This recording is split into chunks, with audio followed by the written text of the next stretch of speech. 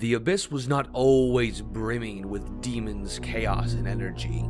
At one point, long before any observed, and long before Tharizdun found the shard, the Abyss contained one entity, Dagon, the first demon in the Abyss.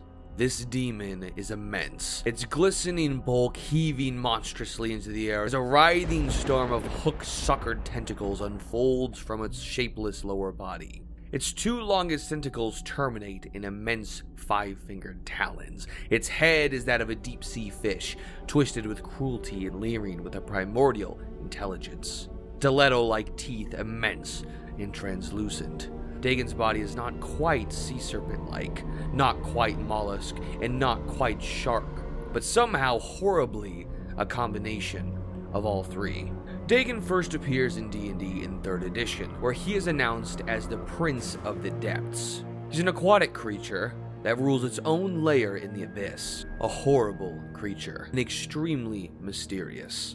Not a lot is said about Dagon in 3rd edition, nothing about his rise, but more about his survival. It is said that he has survived the rise of the Tanari demons, in large part to his isolationist nature. When all other Oberth lords were called from the Queen of Chaos to aid her in battle, Dagon refused the call. All others who refused this call were destroyed, except for Dagon, who it is said the queen dared not face. Today, Dagon is held as an oracle and a seer amongst the Tanari. They come to this ancient demon with offerings and sacrifices in return for ancient knowledge of the Abyss and its holdings that predate the rise of the Tanari demons. Dagon has built a mighty empire in his realm and is one of the mightiest demon lords in all of the Abyss.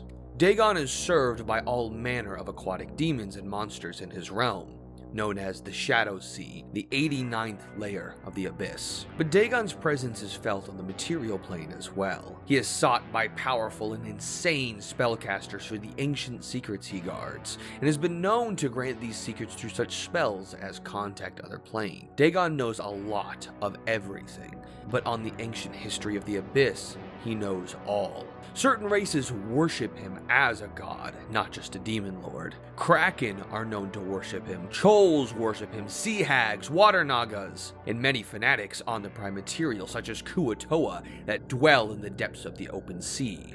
So though we are not given too much information about Dagon's uprising or current abilities, he is the Abyss within the Abyss. His lair, Shadow Sea, stretches infinitely in darkness and water. He is the cosmic horror within the plane of cosmic horrors. And in 4th edition, he finally gets fleshed out even more, along with the backstory, or at least what we can observe of the backstory. For when Tharizdun, the chained god, first gazed upon the shard of pure evil, which the Oberths put themselves into and cast across the plains, he used it. None can say if Tharizdun created the Abyss, or opened the first passage to its depths, when the Primordials first entered the Abyss. Dagon was already there, the first creature in the Abyss, calling into question if he's actually an Oberth, or some ultimately ancient entity that was first in the Abyss, alone in the Abyss, before any other passageway existed to it. He prowls the deepest waters of the Abyss. It is said that if Demogorgon is the machine of destruction,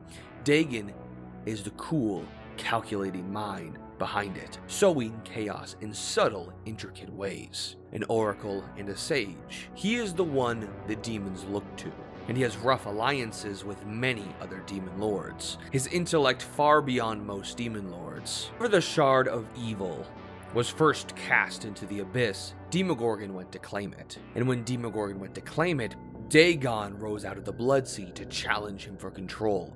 A very rare sighting out of his lair, and the shard was claimed by another Oberth instead, Obox Ob, leaving many to believe Dagon was the last original demon lord of the Oberths. One of Dagon's greatest influences, though, is his cult. For over 12 millennia, undersea kingdoms and empires have risen and fallen in the aquatic lands beneath the Sea of Fallen Stars, largely unknown to many of the surface-dwelling inhabitants of the lands above.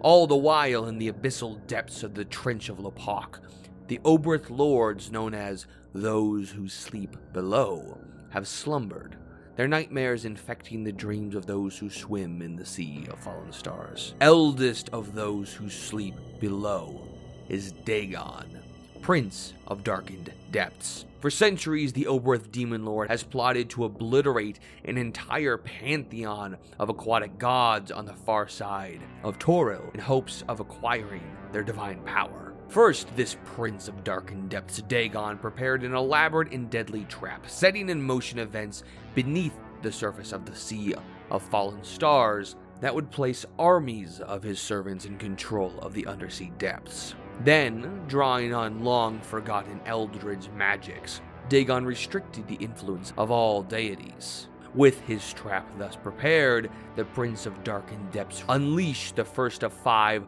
wild tides, the goal of which was to sweep large numbers of people into the Sea of Fallen Stars, where they could be destroyed by Dagon's readied armies. When the first of the 5 wild tide portals opened, sweeping a large continent of people from their distant home into the Sea of Fallen Stars, they were cut off from their deities. They were quickly set upon by the forces Dagon has corrupted to his service. 70% of them were quickly killed, though they were joined by merfolk and altogether fought back against Dagon's agents. A minor setback. Despite this, Dagon's generational plan operated every 720 years, where large numbers were swept up by wild tides and deposited into the sea, the 5th and final of which resulted in a permanent portal between Seros and the sea. Since then, many of the cult of Dagon from the sea have entered into the cities, mingled amongst the populace. All those to oppose them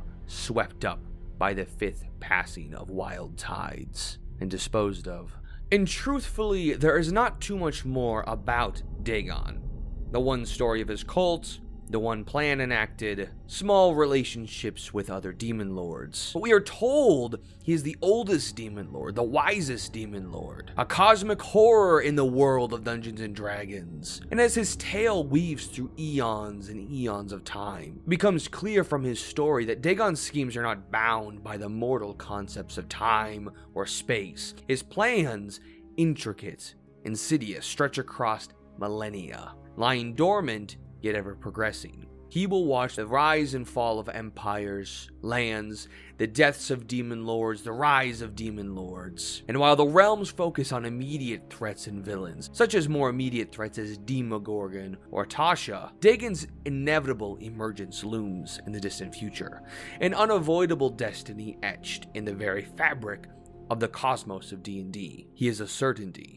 He was there in the beginning, and he will be there when the world ends. And I will leave you with a small sea shanty told in the world of Forgotten Realms. There was once an isle dead west of the sunset, a place where the sun's rays danced carefree and bright, its shores all a sparkle and white shining beaches and jungles aplenty with game day and night. They say that the people who dwelt there were happy. They say that they lived their life simple and fair. Yet one day a bitter wind rose from the ocean and took the poor folk by surprise, unaware. For ruin had risen in thunderous fury, a ravenous shadow fell over the shore, and when Father Dagon's black gullet gaped open, the waves ran with blood, and the isle was no more.